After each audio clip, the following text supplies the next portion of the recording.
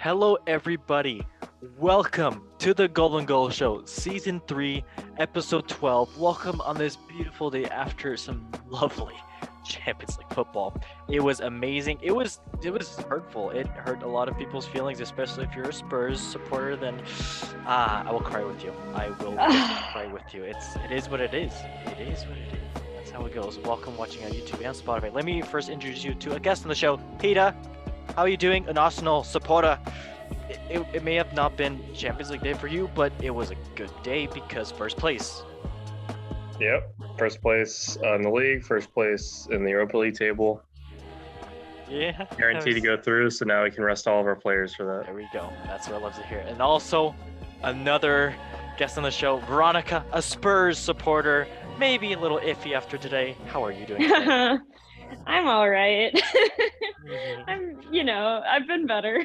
I've definitely been better on other times I've been on this podcast.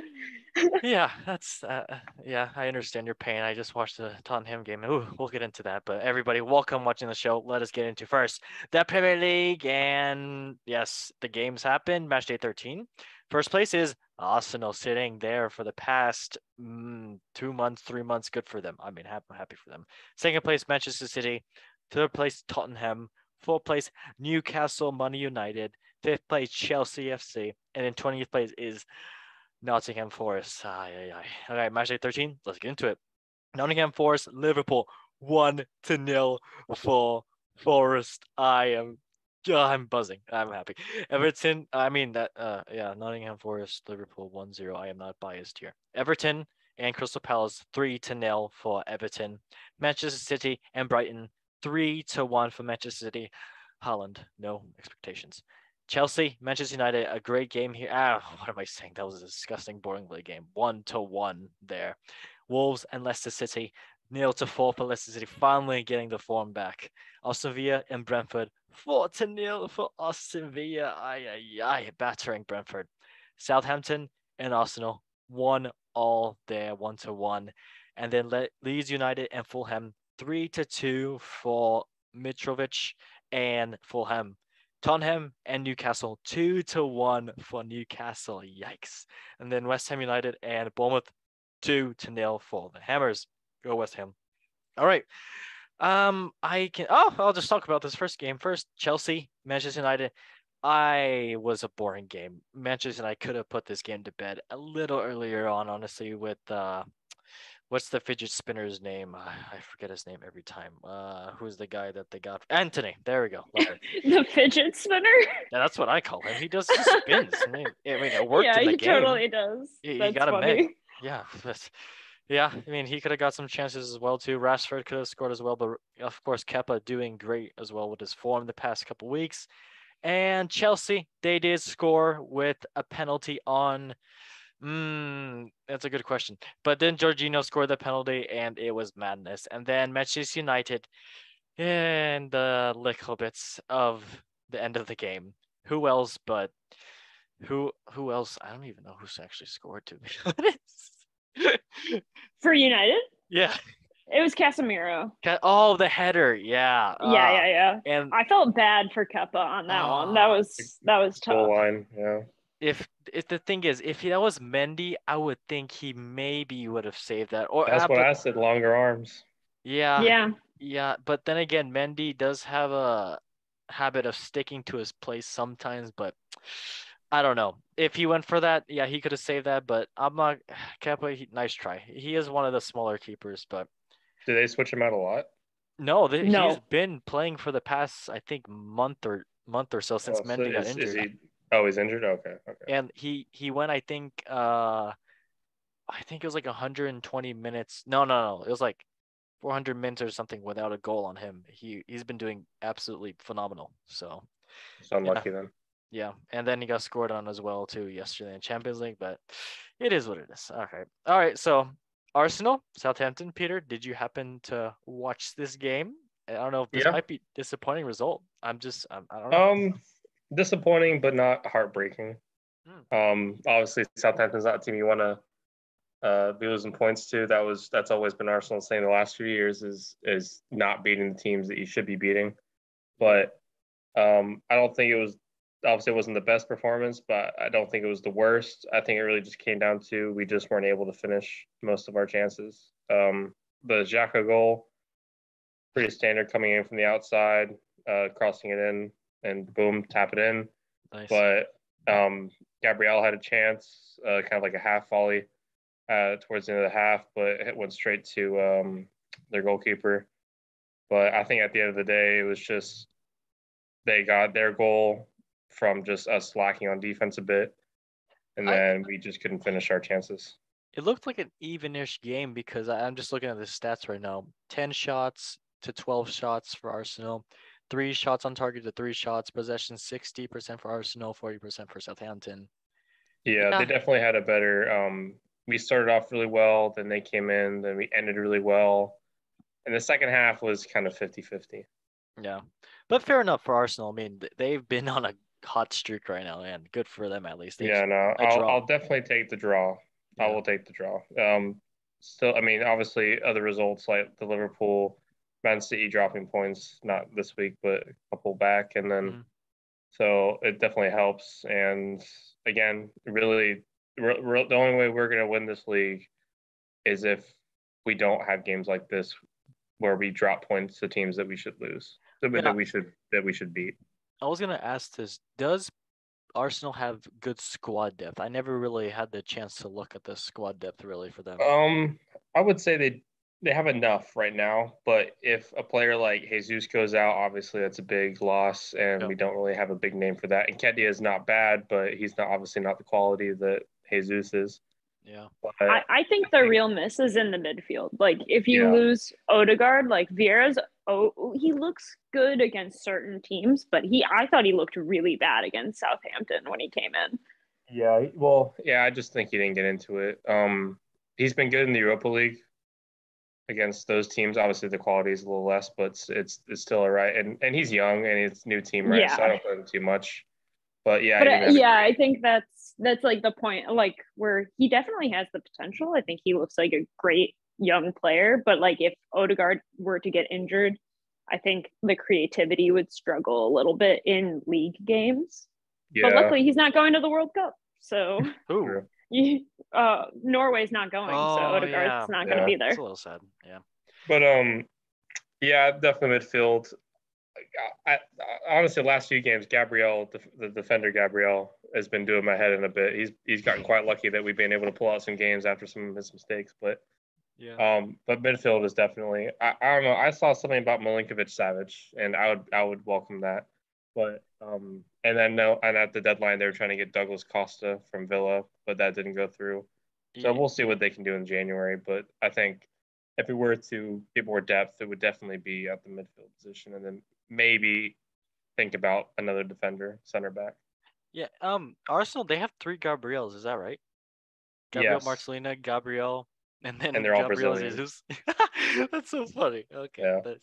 Okay. Well, Arsenal, good on for them. All right, Veronica, lay it down. What happened? Newcastle, Tottenham. I watched a bit of this game, so it was pretty interesting because at the beginning of the game, Spurs had like full control, which I wasn't really expecting. Yeah. And we looked good. Son had like 5 shots or something at one point. Like, we were like, moving the ball well, quickly taking shots, trying to do something. And then Lloris just did like what he does. He's genuinely, I think, I love him, but I think he might be the worst keeper in the Premier League at coming off his line. No, coming off his line. Okay. Coming off his line.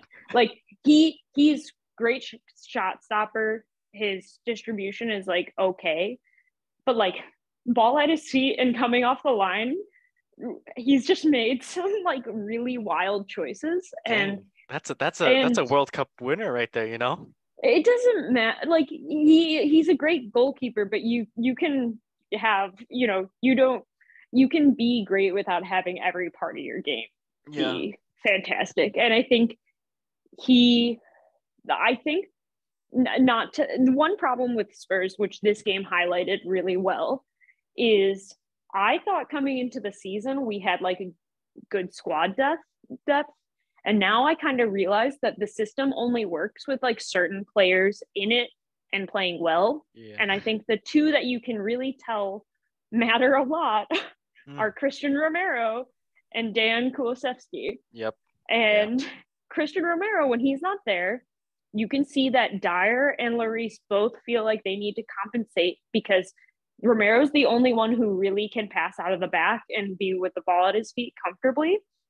So throughout the entire game, Eric Dyer kept on sending in these long passes, which intended to break the lines and give away the ball where most of our team was already up the field.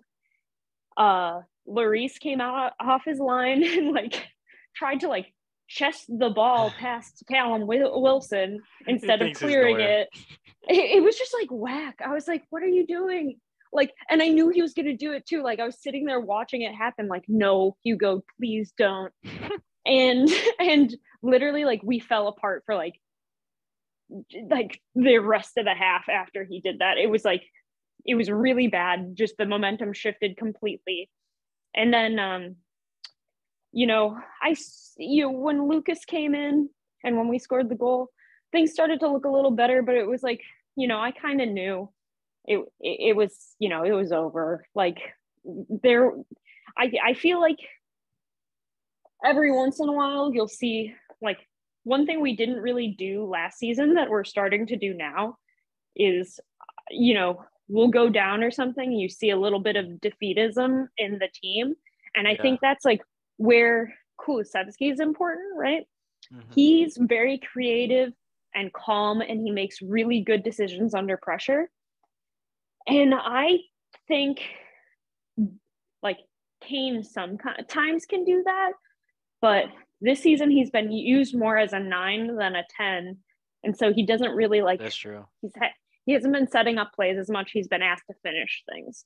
And so we don't really have someone like controlling the creativity. I think like Rodrigo Bentancur had an insane game against Newcastle. He was incredible. I felt so bad for him. When did you sign him, right? Is it this past?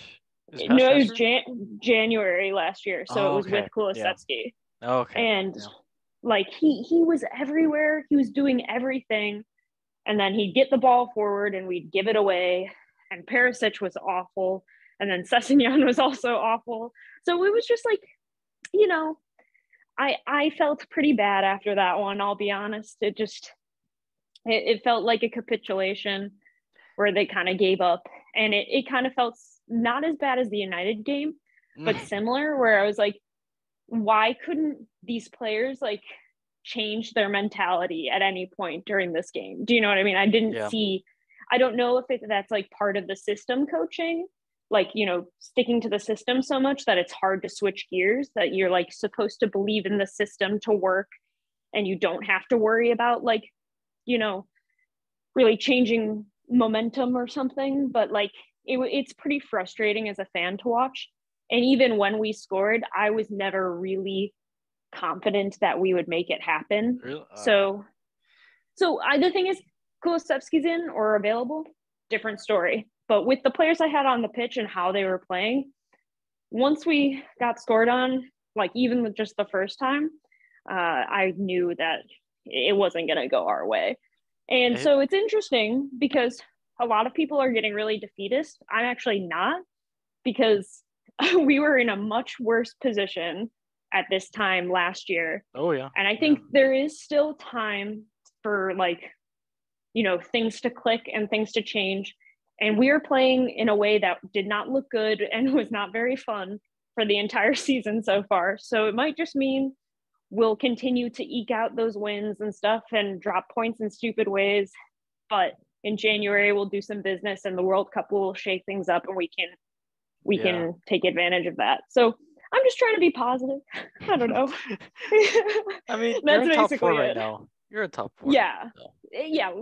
Last season, I was like, we had lost 3 games in a row, 3-0, all derbies. So, I mean, losing to a pretty informed Newcastle doesn't feel that bad. Yeah. I mean, to be fair, I would blame your do you know like the one thing I would blame this loss on, if you could guess on? I guess it's 2 words. What? 2 words. Come on. Eric Dyer. I don't know. No. What is it? Jack Grealish. Oh my god. Oh my god. I mean, no way. Am I right or am I right? Come on. He talked Oh he my talked he God. talked major shit about Miggy Almiron, and look what I love happened. Mickey. I actually love Mickey. It made me sad that he scored because I'm usually really happy when Mickey scores. Like he came from the MLS. I love him. What, he did? Yeah, he was like What? the record transfer out of the MLS when How did he I got not know that? signed. Wait, I knew he was Paraguayan. When did he do it? Where did he play for? Yeah, I don't remember. I It was like think Salt it Lake was City, maybe. I feel like it's somewhere in the South. I can't remember what club it was, but he was there first, and How he old came was to he, though? Newcastle. Pretty young. He's been in the Premier League for a while. Yeah, I it feels say, like he's you don't come to the Premier League old from the MLS. he's 28 years old. Yeah, but I think it was Wow. 6 years ago, maybe. Yeah, I'm trying to find. He played for Atlanta United. Okay, come on, yeah, that makes sense. Yeah, that makes sense. And then, yeah, he played for Atlanta United. Before that, he played for some team in Paraguay. So, oh no, in Argentina. Sorry, but hey, What good for a step up I know. comes from to MLS. Newcastle. Well, he's been at Newcastle though, huh? How valid do you think the Sun stuff is with him? Oh, What Real was Madrid. that quote, like bigger club or something? Oh, I think so I know like here's my thing. I think if you're Sonny and I think he's 30, if not almost 30, and Yeah. you know, like you probably have 2-3 years left to be like great. And he's, his dad is very hard and intense and says he will not be a world-class player unless he plays for a big club, This which could be he a doesn't movie. can consider Spurs to be. I don't really blame him for looking elsewhere, and I've said this before. Although I would be like heartbroken to see him go somewhere else. It would really suck. I love him. I don't know. I think it's possible. I think there have been like questions asked for a long time why Real Madrid wouldn't go for him, because he would be exactly a player that would slot into the way they play, and He'd be like a new Gareth Bale. exactly, like he would be great for them. But I've heard like either Bayern or Real Madrid is a possible next destination for him, and I think if we don't win something soon, that might be what we see happen. I can see it's kind of like an Ericsson situation, kind of. Yeah, and like especially like so much pressure has been on him and Kane to like carry the team for a long time, and I think there was a lot of hope with the Conte project that would it would allow them to do what they do best, but without like forcing them to do everything. And I'm not sure we've really seen that yet. So I wouldn't be that surprised if his people are trying to push him to go somewhere else where he can do like what he's good at and not necessarily be asked to do everything. To fit a certain role that may not be exactly what he is best at, Yeah. And to be honest, like he has to track back a considerable amount for Conte, which is like fine. Like Mourinho asked him to do that as well, but the whole intent under Mourinho was track back and then use Kane as like a pivot point to then release you to score goals. And right now, like he's being asked to kind of like progress the ball up the pitch and then be part of a system and go central instead of acting as a true winger. And it's just things that don't like maximize his potential. And we have obviously seen that it's not really suiting him. Can I say something just really fast?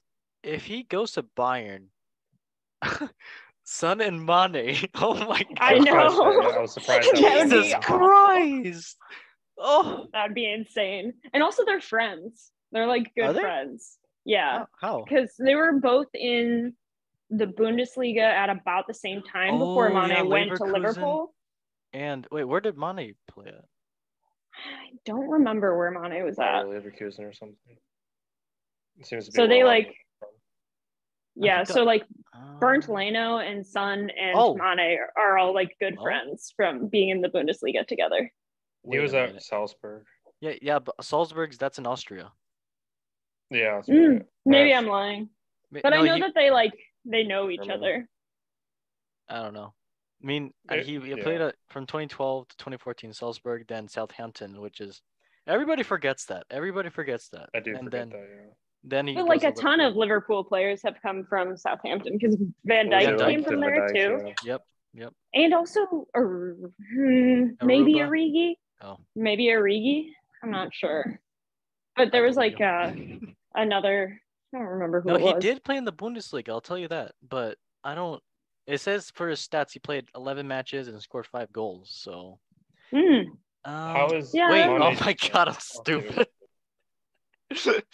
Oh, that's this year. Oh my God. That's pretty funny. Nice. But yeah, so they know each other. I know they like.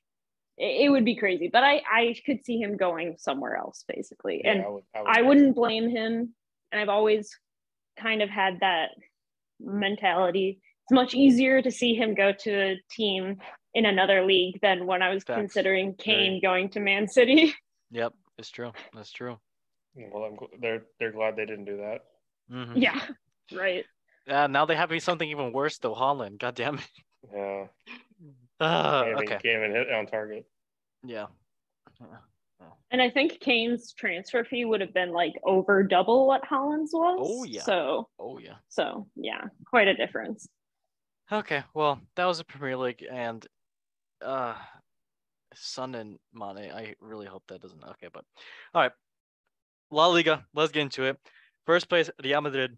Second place Barcelona. Third place Atletico Madrid. Fourth place Real Sociedad. Fifth place Real Betis. And 20th place is Elche. Match day 11. Let's get into it. Real Vallecano in Cadiz. 5-1 for Real Vallecano, battering Cadiz. Red cards for both teams because they were both naughty. Valladolid and Real Sociedad 1-0 for Valladolid.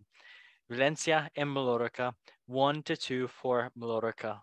Real Madrid and Sevilla 3-1 for Real Madrid. Basic performance for them. Espanyol and Elche 2-2 here. Real Betis and Atletico Madrid 1-2. Atletico Madrid keeping up their hot streak. Good for them. Then Girona and Osasuna 1-1 there. Villarreal and Armenia 2-1 for Villarreal. And red card for Villarreal because they are naughty. Barcelona and Atletico Madrid battering Athletic Club Barcelona 4-0. Celta Vigo and Getafe 1-1 there, 1-1.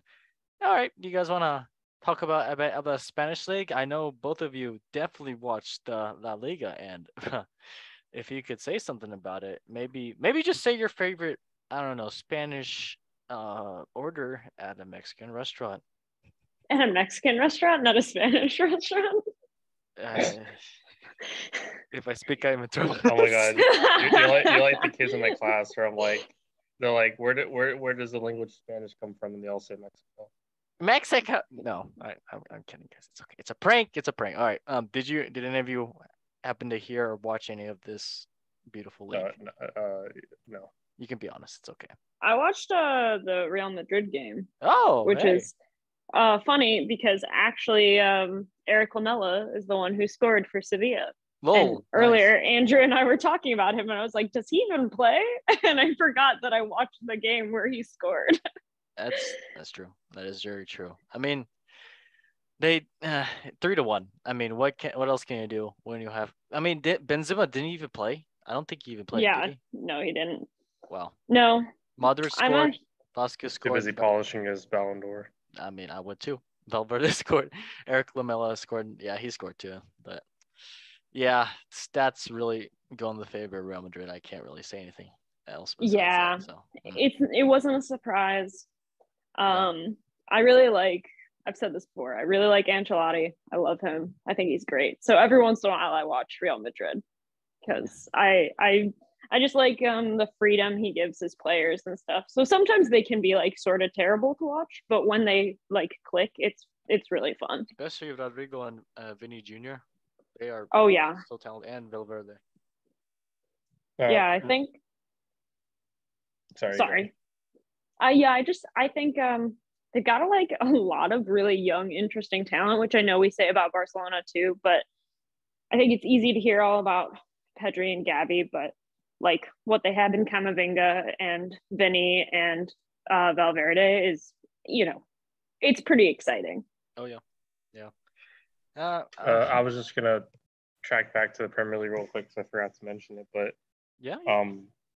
Good evening.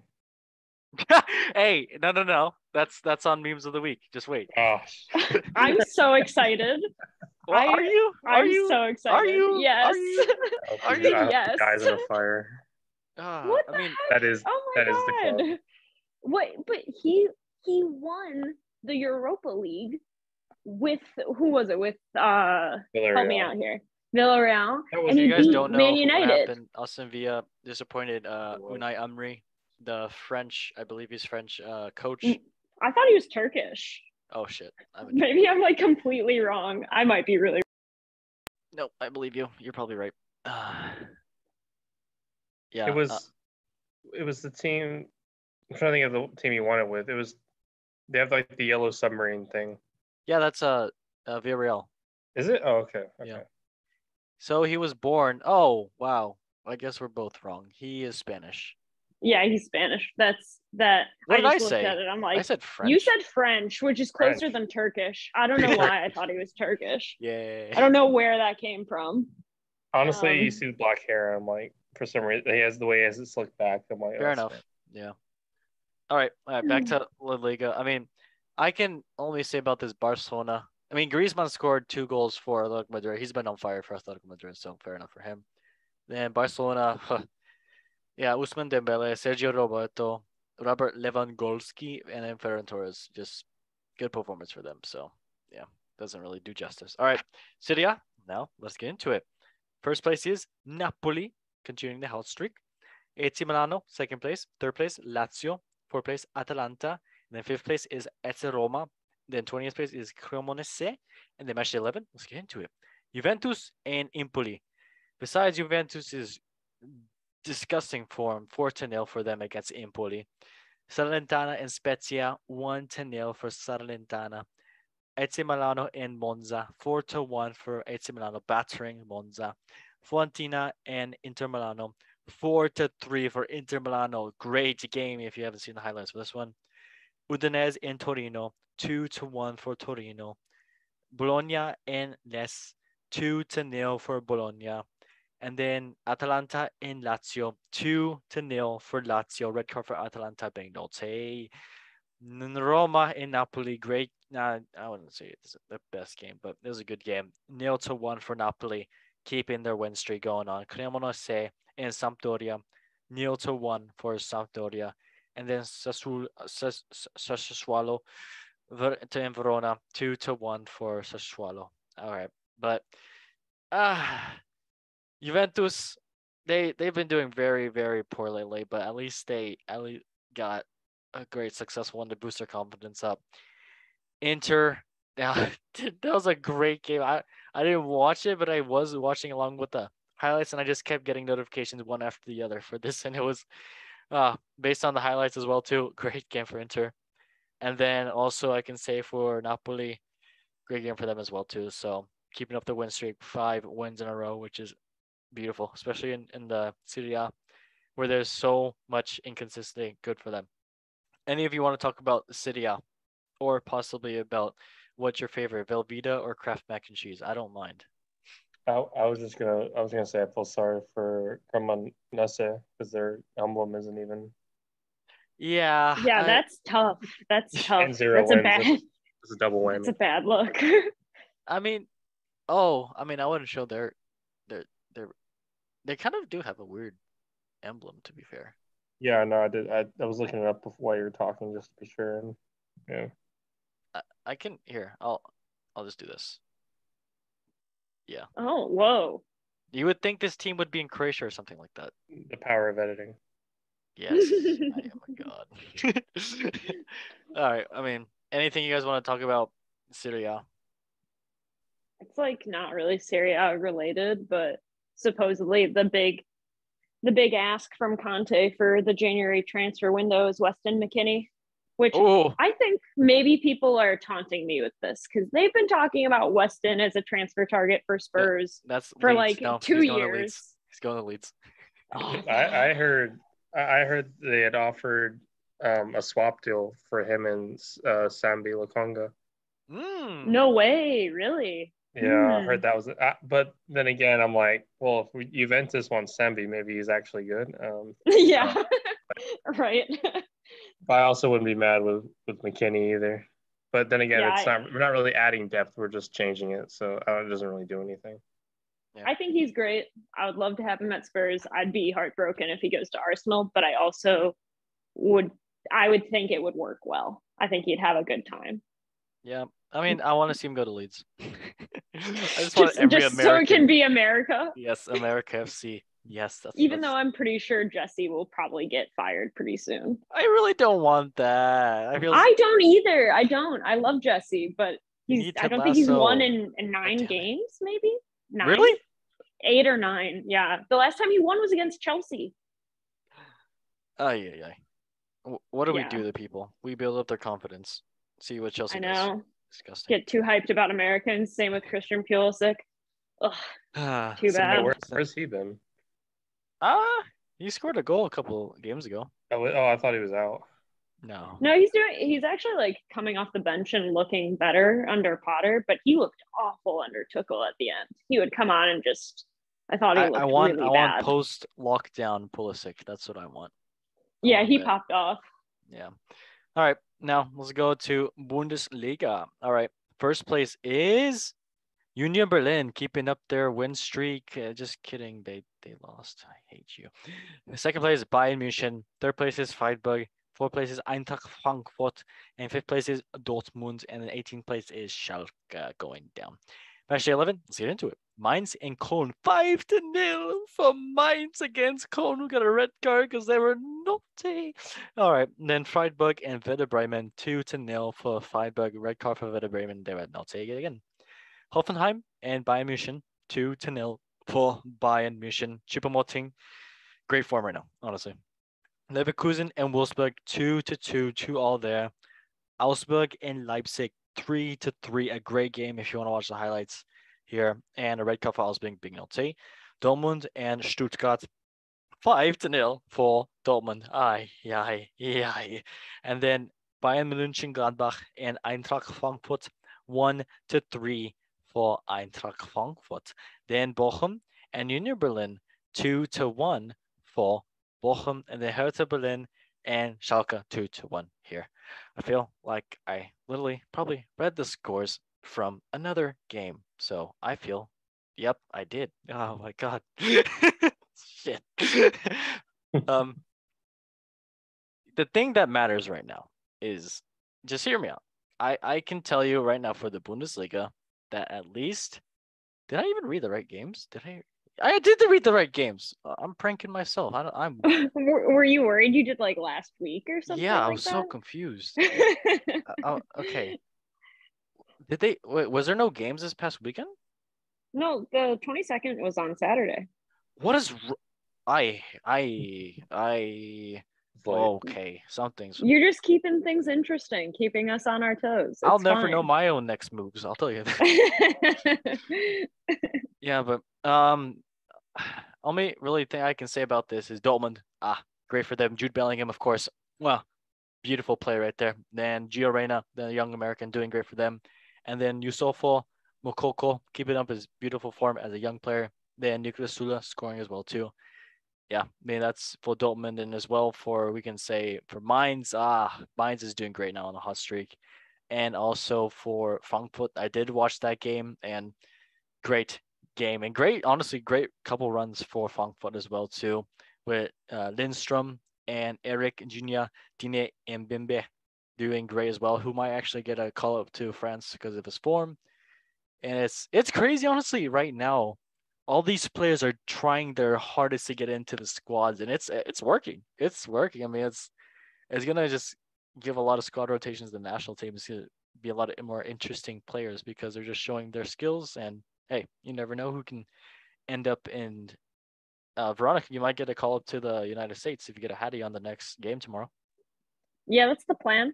Yeah. You know, I was just actually talking trash about Christian Pulisic so that I could obviously take his spot as the number 10 for the U.S. men's national team. So I could see it. I can oh yeah, see it.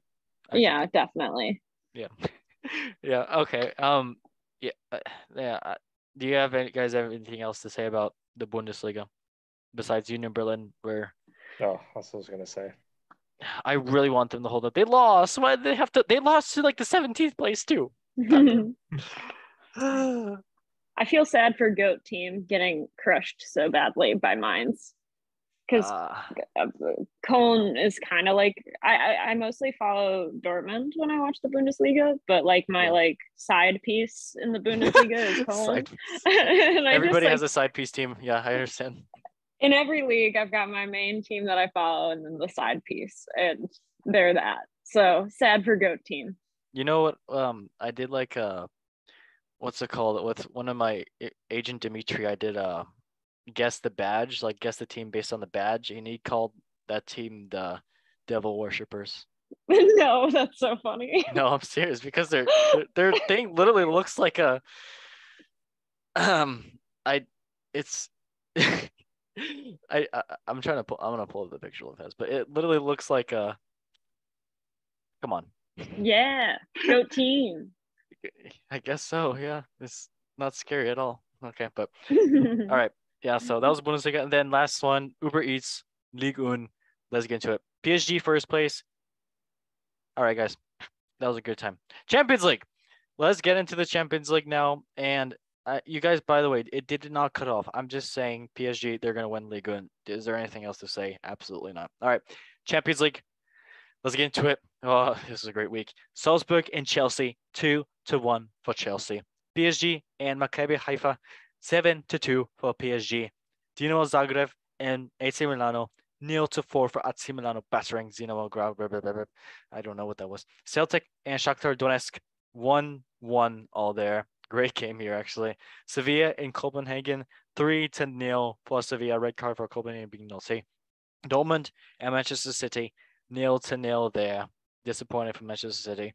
Benfica and Juventus, 4-3 for Benfica. Great game here. RB Leipzig and Real Madrid, 3-2 for Leipzig, beating out Real Madrid's hot win streak. Inter Milano and Victoria Plzen, 4-0 for Inter Milano, battering Victoria Plzen. Eintracht Frankfurt and Marseille, 2-1 for Eintracht Frankfurt. Then Ajax and Liverpool, 0-3 for Liverpool. Basic win for them. Tottenham Sporting, iffy game, 1-1 there. Club Brugge and Porto, 0-4 for the Portuguese side Porto.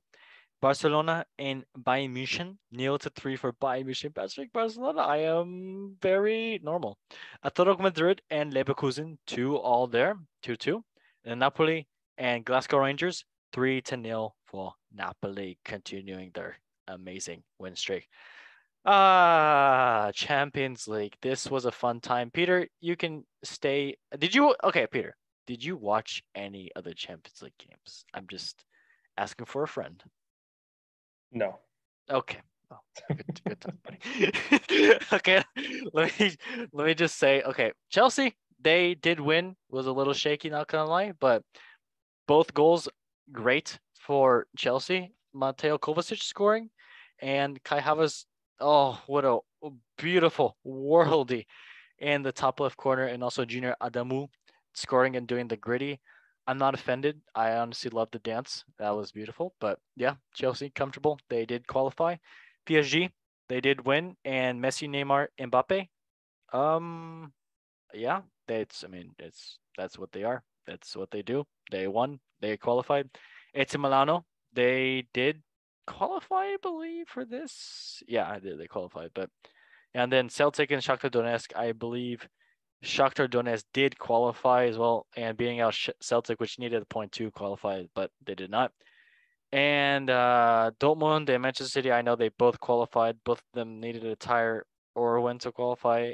I believe City did, but yeah, they both qualified. And then Juventus did not qualify, which is crazy because for the first time in 9 years, Juventus did not qualify to the round of 16, which is Ooh, if that tells you about Arsenal vibes. Juventus, what'd you say? Arsenal vibes. I know. It's already said and done. Like they're definitely going to either Europa or they're out. Yep, that is true. Wow, that's It, crazy. the old lady died. Oh, that's kind of bad. But yeah. Yeah, okay. And then Leipzig and Real Madrid 3-2. And let me just say, Timo Werner, Timo Werner. Yeah, Timo Werner scored. Good for him. Yeah. Real Madrid and also Nkunku, my favorite player, scoring for Leipzig. Thank you for putting on a show for all the Chelsea fans that are can't wait to see you in the summer of 2023. If you don't come, I will probably cry for a couple days, but it's okay. Still love you. Heart. And yeah, Inter, they needed Victoria Plzen to beat Inter. I mean, Barcelona needed Victoria Plzen to beat Inter to be able to stay in the Champions League. And oh, Inter, my lovely Italian team, you did great things for everybody in the world. So yeah, just keep the Barcelona salty fanboys out of the Champions League. I feel bad. I'm sorry. I didn't mean that. I'm just heartbroken because I do not give one single crap of what I say. All right. Eintracht Frankfurt, they did win, and great win for them. Daichi Kamada, beautiful Japanese man, scoring. And then another guy, Kimbe Bimbimbe. I don't know his name. I said his name wrong. But he does score as well, too. And it's funny, for this group, Eintracht Frankfurt, Marseille, and Tottenham and Sporting, all these teams have the ability. I don't know about. I think Sporting is qualified no matter what, but they're not. No, They're not. okay. Everybody's still up, I think. That's a crazy fact. All these teams have the possibility of either making it into the Champions League, or not making it into Europa League, or making it into Europa League. That's absolutely crazy. That's an insane stat, but yeah. I thought it was amazing. And then yeah, Liverpool, Mohamed Salah, and Darwin Nunez. What is good form lately? Doing great. And then a shocker for Atletico Madrid. I believe they did not make it as well too. And Napoli, Diego Simeone's daughter. I mean, sorry, what the heck? His son scoring for Napoli 2 goals. I forgot his name actually. Do you know Diego Simeone? Giovanni, right? Giovanni Simeone. Yep. Yeah, I like that. That sounds nice. Yeah, but he scored 2 goals for Napoli against Rangers. So yeah, good for that. All right. Do you want to talk about the Tottenham game? Yeah, I do. We were bad in the first half. We were really bad, and just very flat, no chances. I think we made like 0.1 xG or something like that. So we just really didn't do anything. And Marcus Edwards, an ex-Tottenham player, scored on us with a low drive, great shot. Great shot. Like 18 years old, right? He's like older, but he left Tottenham when he was 18, I think. Oh, okay. So he left Tottenham 6 years ago.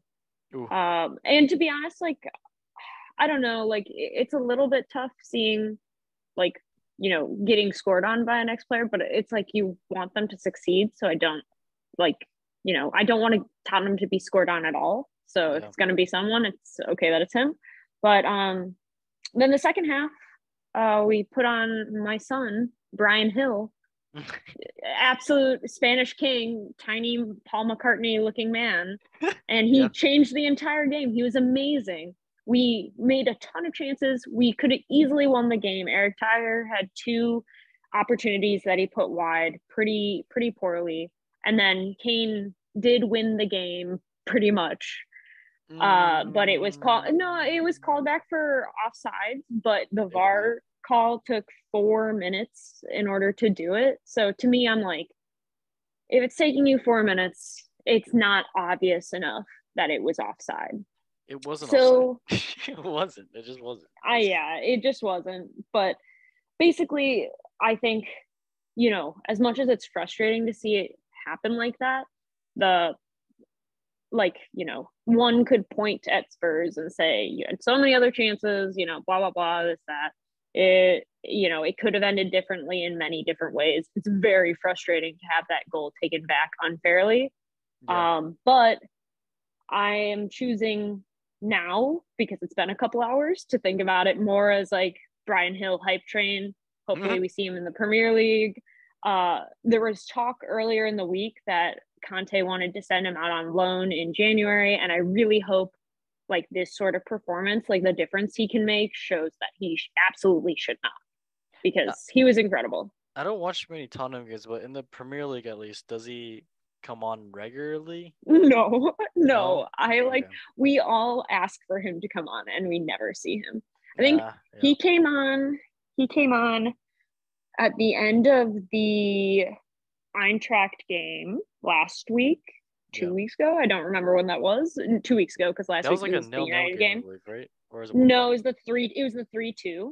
Oh yeah. So he came on in that game, and he was the one. He won a penalty for Harry Kane, the one he missed, and he immediately made a huge difference. And I think he got like 5 minutes at the end of the United game and looked really good, but like that's not really helpful at that point to give him so little time.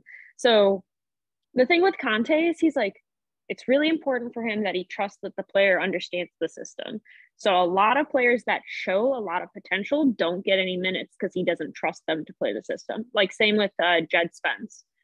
Both of them have come on and gotten like 3 or 4 minutes at the end of games because Conte is willing to give them that, because he's like, it's okay if they don't follow the system at this point.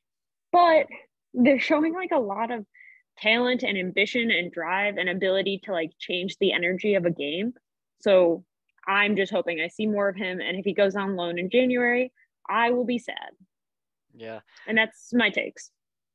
If he goes on loan, I hope at least he goes to maybe like a team in the Prem, or I don't know, some other team. I don't want him to see it in La Liga again because he already proved himself there.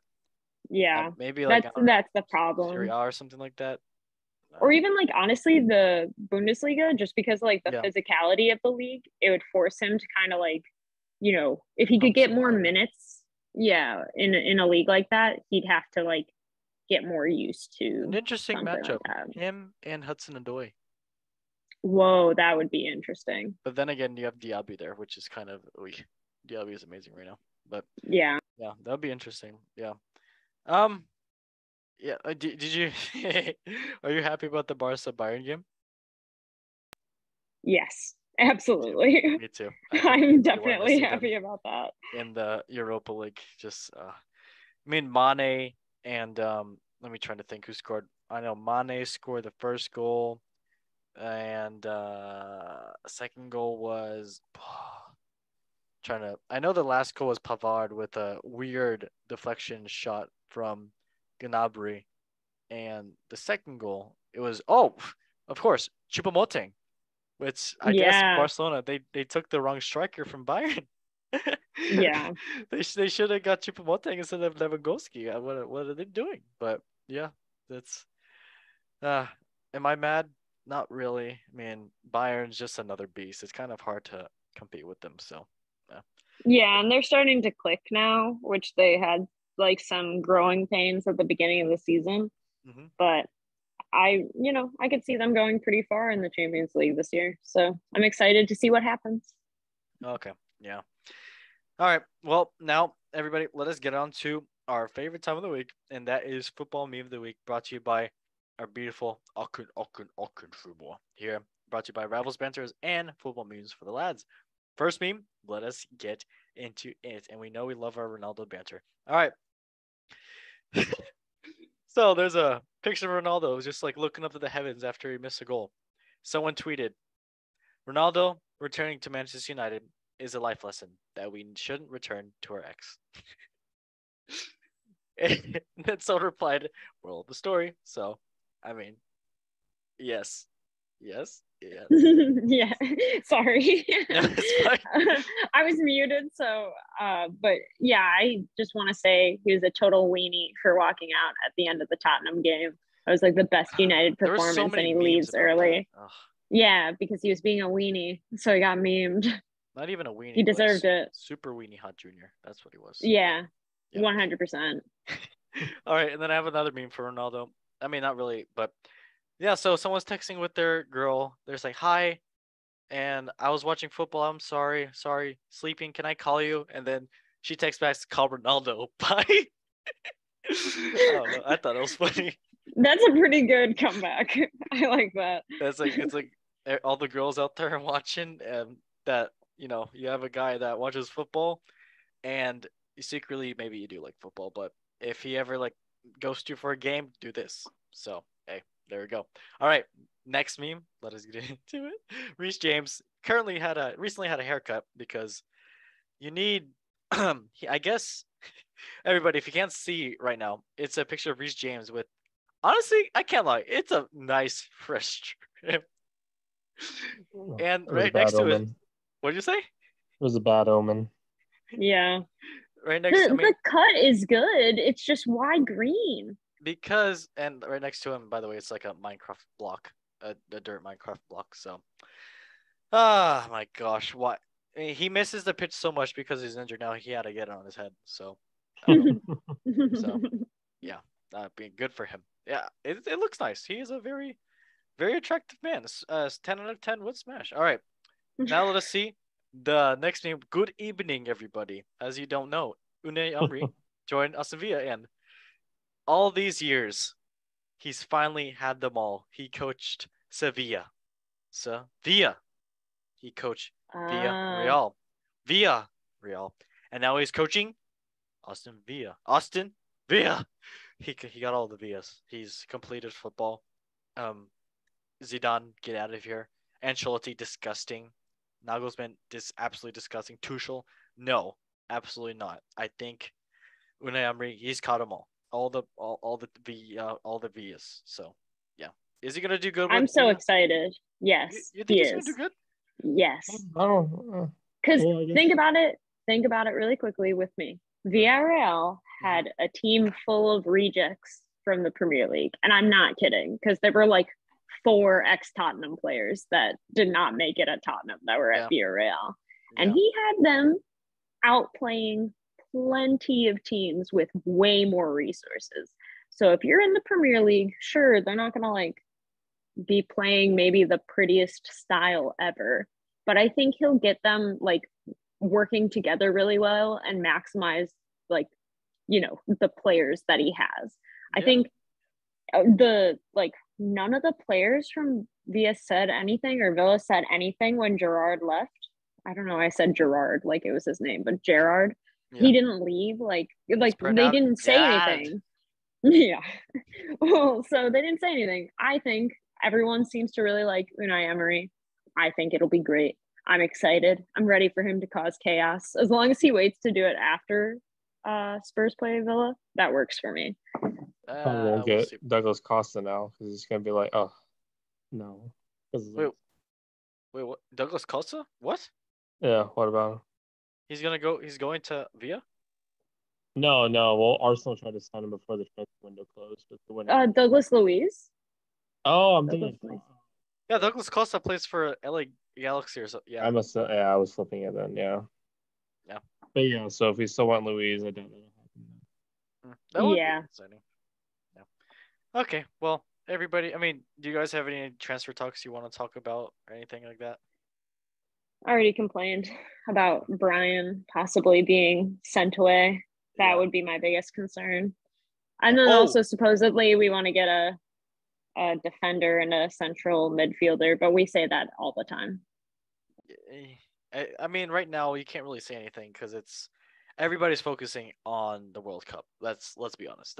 No one really doesn't want. I don't think there's going to be many transfer moves for January because everybody's going to be focused on the World Cup, and after that they're going to just want to chill, I guess, and then focus on. Well, no, because usually we're just saying the World Cup is usually like a showcase, right? So during the summer, obviously at the World Cup, and then during the those where you see a lot of players who did well in the World Cup kind of move around or get traction. That would be surprising if the same thing happens in January. So here's my question, where I'm completely uneducated based on how this will work. How is the transfer window going to be the same time that it usually is? How much overlap? It's starting in January, so.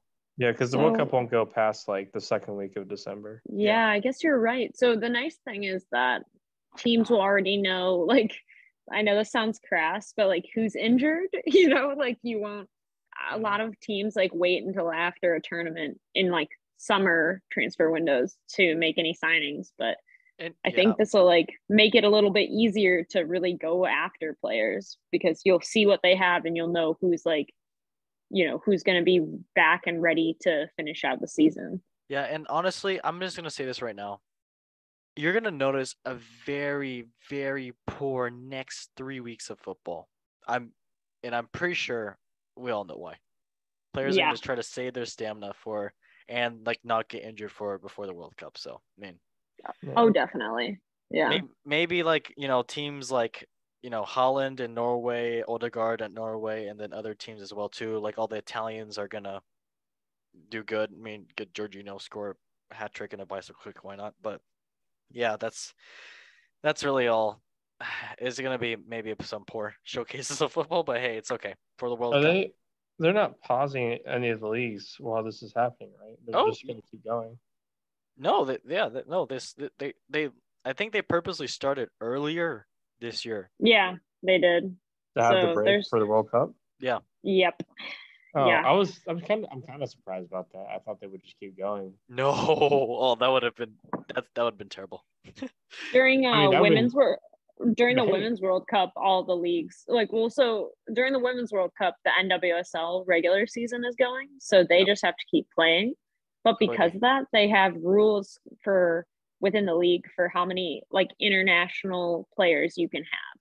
So it's like if you have like 3 U.S. women's national team players on your team, you can only get like 1 Canadian or 1 Brazilian. Then you can't have more than a certain amount of like players that are called up to their national teams on your team because they play. What the hell? And they play games while there's international breaks. That's some bullshit. So you just have to be able to field a full team without your international players. That's so stupid. That's ridiculous. No. It's pretty wild. Is there? What'd you say? Like, there's not it's not like football where you have a certain amount. You have a roster cap on the amount of players you can have. There is a roster cap, yeah. Really? Yeah, and there's an allocation cap where it's like you can't spend more than a certain amount of money on like players and player salaries. Is this just the women's league? Yes, yeah. Yeah. It's just basically like a financial thing, like there's only a certain amount of money to go around or something. It's a 2-part thing where part of it is a way to keep the league from being really dominated from one team. So actually the NWSL, one great thing about it is that any game you tune into, no idea what the result is going to be. Like Portland is a really strong team consistently, so it's likely that they'll win, but like the bottom of the league can beat the top of the league anytime. That just happens because the delta between the teams is really not that big. But the delta between like the best player in the league and like the best player on the team and the worst player on the team while the international players are there's a pretty obvious difference. Like, especially when you go to see the games in person, you can like really identify who's the star pretty easily, but it keeps like the teams more competitive against each other. And it also is because the 2 previous professional women's leagues in the US both failed because teams would overspend. So this stops clubs from overspending and having to crumble. So it's worked out pretty well. There's been plenty of other issues with it, like because of that sort of inconsistency, players get traded like really at the drop of the hat. So for example, one season, Christy Mewis was at like, I think like Boston, and she got traded to Chicago, was in Chicago for 1 game and then got traded to Houston. So in a week, she had to move 2 times. That's so weird. American. It was so It sounds terrible. like a problem that they need to fix the overspending, whoever the owners are, not the league. Yeah, I think they just know that the problem is because women's sports are only... No, like a big thing is like women's sports really, when the league started, like people weren't watching. It was streamed on Yahoo Sports. Like it was streamed on Yahoo Sports. And it's only like recently that basically the thing is, in order to start a league, you need to be willing to take a lot of loss at first, because you need to put things out there and promote it in order to get attention on it. And people just weren't willing to do that. So they had to limit the spending and lower the cost of the leagues like to an extreme amount to even have like them exist at all. And so the players had like very little rights and were paid very little. And unless you were on the national team, you basically were not going to make a living wage being a professional footballer. And so like more recently though, like basically CBS picked up streaming rights to the league. That's made a huge difference. Budweiser is like the national sponsor now. That's made a huge difference. Like when they started, they didn't have like league sponsors. So, you know, things have changed a lot in the last couple of years, but you see the players are coming together to fight for better situations where the clubs won't have the same level of like power over them, because now there is more protections for like club spending and stuff like that. So it's pretty interesting. And fair enough. Also, FIFA, they do have women's club teams now in FIFA 23, so that's pretty cool. Yeah. Too. Yeah. It's exciting. Like I know, like Lyon is on there and Tottenham women is on there, so that's pretty exciting. Yeah. Okay. Yeah. I wanted to do something. I already did this for Peter earlier in the show, but Veronica, I have a couple questions. I call these the golden questions. All right. This is a quick fire thing. Answer within 5 seconds. Okay. Okay. This isn't gonna be like questions of your knowledge of football. Just like questions for you. All right. So let me say the first questions. These are the golden questions. Let me play the theme song. I don't have a theme song, so I can't do anything. All right. Who is your first favorite player that made you fall in love with the beautiful game? Messi. Okay. All right. Nice. Is there a reason why? I remember being very young and watching, like, I only had access to like the international games and seeing this like floppy haired tiny man dribble around people and being like, that's amazing. Yeah. So that's a men's player. The first women's player was Mia Hamm. Okay. Nice. And why is that for Mia Hamm? Just an icon of the game for the US. And for me, like, sports were always huge, like, to watch in my house. And I remember like the first women's sport that like was really easy to watch was the US women's national team. So my dad like took it really upon himself to like make my sister and I watch as much of it as possible. So Mia Hamm is like my first soccer memory, is watching and talking about Mia Hamm. Okay, that's nice. All right, second question. Who was your first favorite team? Oh God. Nope. Chicago Fire. Really? Chicago Fire. Really? Yeah, because that's who I could watch. Okay. Yeah. Fair enough. What players did they have at that time? I couldn't tell you. Okay. Yeah, me too. But I remember we would sometimes go to games. I remember being really excited going when the LA Galaxy came to play, because Landon Donovan was on the team. Yeah. And I remember like my dad trying to tell me who was on the Fire, and I just like did not care at all, because I was so excited that Landon Donovan was there. Yeah. Okay. Third question. What is your favorite football match that you have been to, and why? Tottenham Southampton. And although we lost, it was the only Premier League game I've seen, and the only game in Europe I've ever seen. Yeah. I went to Southampton. I saw the game. And so it was bad in this way. We lost 1-0. It was a Danny Ings goal. It was a great goal. Yeah. But Kane got injured during the game, and Moussa Sissoko got injured. But the iconic part about it was that Mourinho walked over to the like other team's bench, looked at Ralph Hasenhüttl's notes and called him a idiot, and got yellow carded for it. And then in the post-match interview, he was like, yeah, I shouldn't have done it, but I do stand by it because he is a fuck. Or something like that. So it was just funny. Like, that's jokes. That is jokes. So the fact that I was like, you know, it was amazing to be there. The atmosphere was insane. It was an away game, so we were surrounded by people chanting about like Pochettino, he left because you're shit. He left because you're shit. Yeah. Like that was the chant, because Poch used to be at Southampton before Spurs. And it was just like an incredible experience. I went with my sister and my dad. And it was like the graduating college gift was my like dad and my sister paying for me to get a ticket.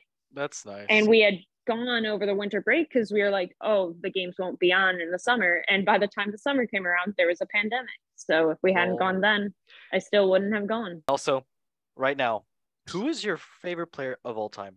Actually, no. Who is your favorite player of all time in like just in general, like to ever live? Crystal Dunn. What? Which is a women's player, Crystal Dunn. Okay. So let me talk about her really quick because she's amazing. She's still currently playing, but I think she's had the biggest influence on like how I think about the game. Okay. And if I'm thinking about like, you know, if we're talking like men's player, it's probably still Messi, to be honest, but Crystal Dunn is my favorite like women's player of all time and probably player of all time. She is like for her club team a number 10. And so she's like a creative midfielder. She is incredible, like with her vision on the field, and she's super short, which I love because I'm also super short. So I'm like, represent. Oh, God.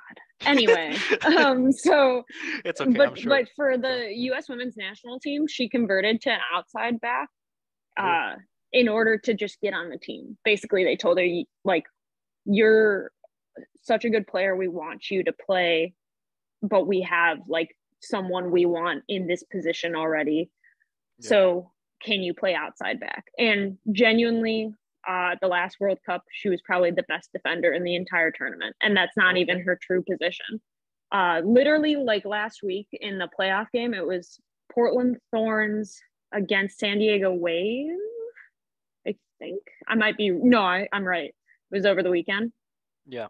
She just had a baby like 5 months ago, I think. Whoa. And she came back at the end of the game and scored in the 93rd minute an incredible like volley from outside the box, left foot, to put Portland through to the final of the NWSL playoffs. That's crazy. Which will be on Saturday. Months after giving birth. I know. She's insane. God. She's insane. She was literally 7 months pregnant, still going to U.S. women's national team training camps and like playing.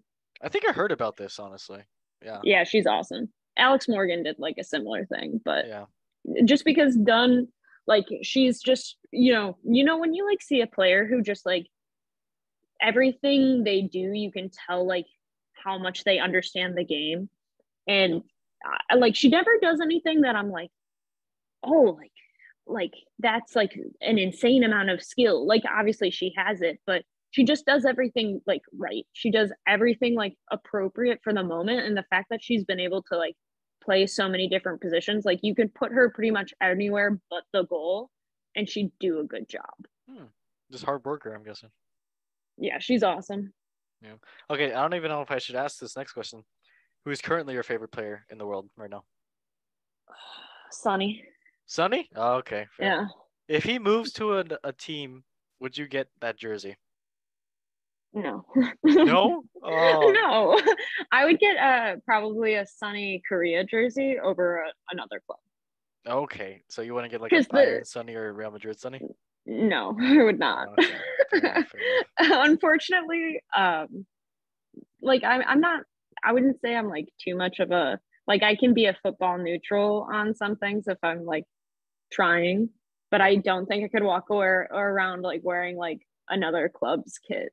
I just don't know if I could. Really? Yeah, I don't know. I have to wear Chelsea jerseys on my like for my Sunday league, and I like feel dirty the entire time. I like don't like it at all. Fake fan. People will be like, "Oh, cool kit." I'm like, "Yeah, I don't know. It kind of sucks." Okay. I don't know. Maybe.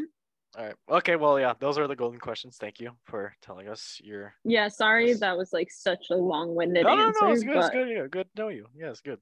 Okay. Well, everybody, thank you for watching the show. Season 3, episode 12, going strong. World Cup's coming up soon. I cannot wait. It's gonna be amazing. But everybody, thank you for watching the show, watching on YouTube and on Spotify. Veronica, thank you for joining. Always lovely to have you, and I cannot wait to play with you tomorrow. We're gonna win. Ah! Thanks for having me. We do what we do. And Peter, thank you for joining. I know you probably talked at least a couple words in this, but hey, having an Arsenal fan is always a great thing, especially right now that you're happier. Yeah, it's good to be here again. Yes, thank you very much. Everybody, thank you for watching the show, and like, subscribe, and sharing, because without sharing it, how else are you gonna know that this lovely song? Just God bless you. God bless you, Rodney, for doing this. This is a beautiful thing. And everybody, thank you for watching the show. And as we say, in 3, 2, 1. Love football. Thank you guys for watching, and bye. Hey, I did it at the drop. Okay. Oh yeah, sorry. Bye.